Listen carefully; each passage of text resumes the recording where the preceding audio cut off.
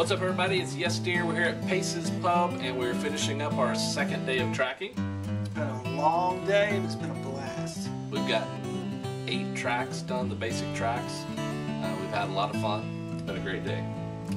And thanks to all of you for contributing to our Kickstarter campaign. Absolutely. Thank you. We would not be doing this without your help. Absolutely. Thank you very much. Yes. And we've had a great time. Here's a look at some of the stuff that happened today. It's pretty cool.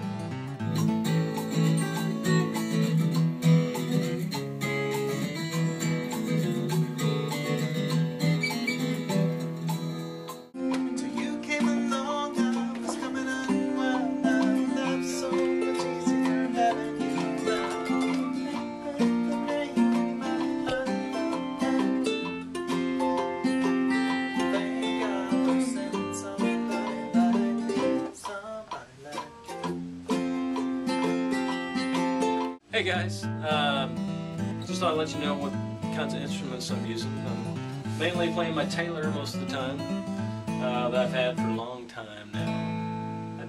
It's kind of a vintage instrument now.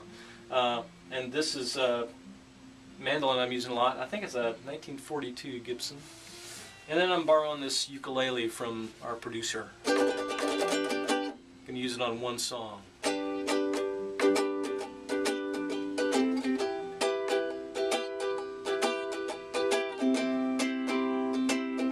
This is a Martin D21. It's a limited edition, about a mid-80s.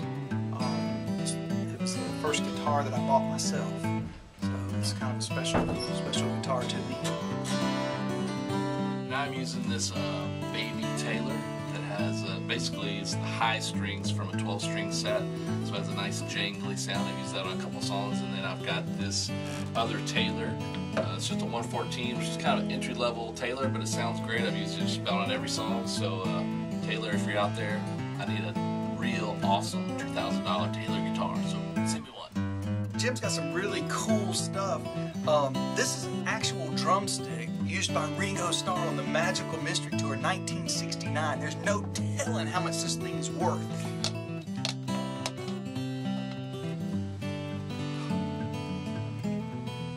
Hey Jim.